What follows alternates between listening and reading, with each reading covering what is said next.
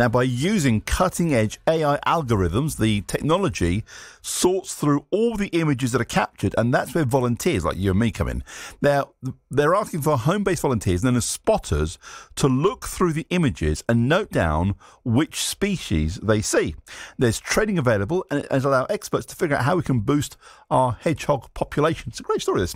Joining me now is Martin Malin, who's the founder of Hornbeam Wood Hedgehog Sanctuary in Harpenden. Martin, very good afternoon to you.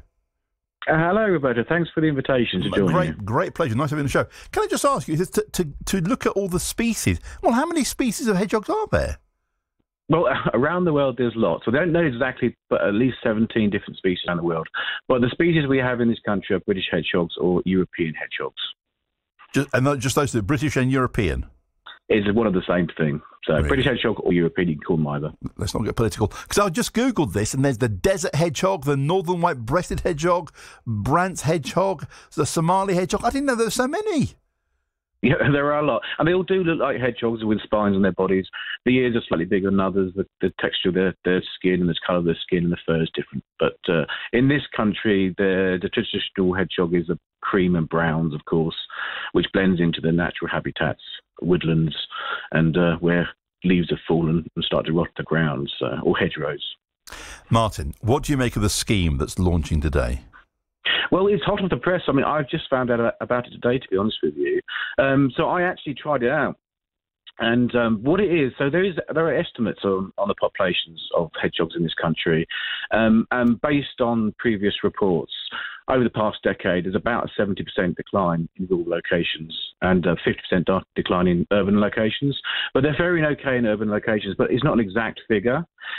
So this pilot project, which has been done by the British Hedgehog Preservation Society and the People's Trust for Endangered Species, along with their partners, they've been setting up these cameras in strategic locations throughout the country. And then these cameras will obviously take snapshots of hopefully hedgehogs that pass by, which will then be uploaded to a website called mammalweb.org. And then once they're up there, the members of the public can then log into this website, look at the photos. There'll probably be one or two photographs of the same spot, and they distinguish whether it is a hedgehog or not. And they can also say whether it's a male or female, what sex it is, and also if it's a juvenile, a teenage hedgehog, or an adult hedgehog. And they can pinpoint a particular location in the UK where they want to focus on.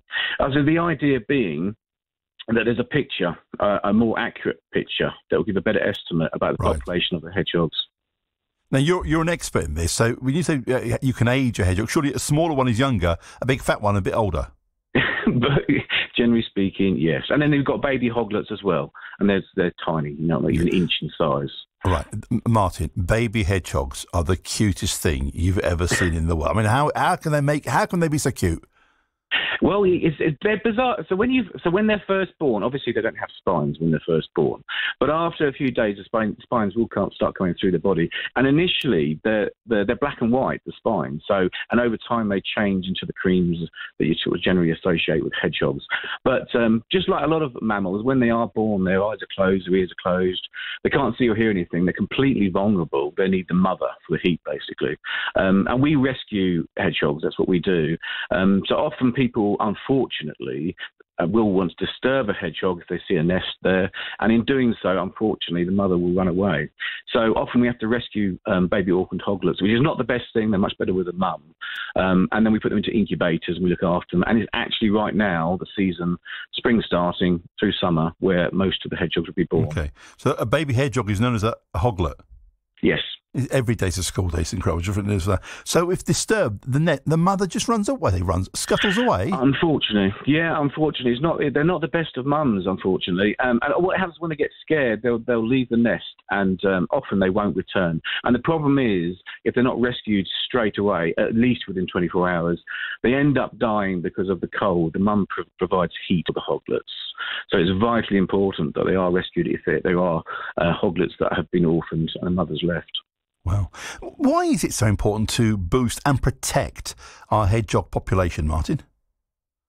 So they're an indicator species for wildlife in general. So they're vulnerable to extinction at the moment. So their populations have been dramatically falling, and it gives you a general idea of how wildlife in general is doing throughout the UK. So to better understand why their populations are decreasing and where is quite a huge thing. So this particular project they're doing, it will provide valuable information going forward. And in terms of, we've spoken about this, I mean, that as a nation, we've been deep in conversation for years. The decline in hedgehog numbers has been profound, but why is that? So there's a loads of factors. So from our perspective, we rescue the hedgehogs, we see the issues they face locally.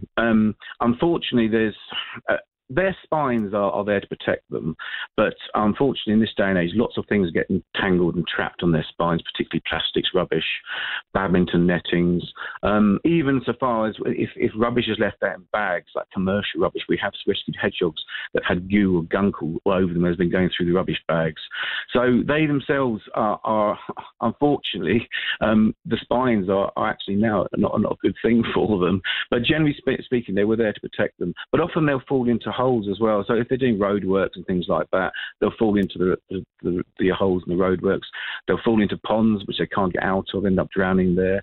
And often they'll get entangled in just football netting, badminton netting, things like that. So there's a lot of things that are affecting them, but the biggest thing is habitat loss in general. So in the rural locations particularly, given their name hedgehog, they love hedges, and a lot of hedgehogs have been disappearing or not being maintained as hedges, so there's lost a lot of habitats. But they are faring better in the urban areas, in gardens. So people are realising the best thing you can do to help a hedgehog really in your garden is just to have a small hole in your fence or wall, 13 centimetres is all we need. And that will ensure hedgehogs get into your gardens, which tend to be a very safe place for them. I haven't seen a hedgehog for years, Martin. They're beautiful. They're lovely little creatures. Look, your sanctuary, how do you help hedgehogs? So we've been operating for about 10 years now, and we rescue hedgehogs in the local area, Hertfordshire. So we're based in Harpenden.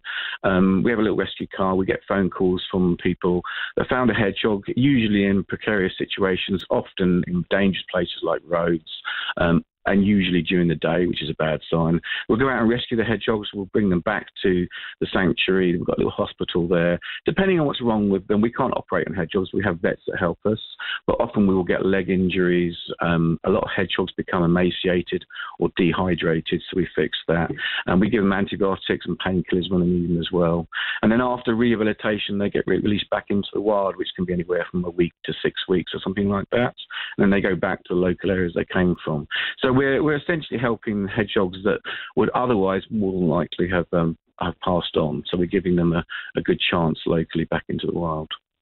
Martin, great pleasure speaking with you. Carry on doing the amazing work you are. Martin Maiden, founder of the Hornbeam Wood Hedgehog Sanctuary in Harpenden.